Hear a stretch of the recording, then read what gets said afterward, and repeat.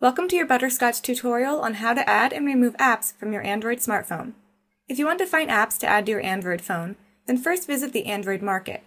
You can browse by apps or games, or do a search if you know what you're looking for.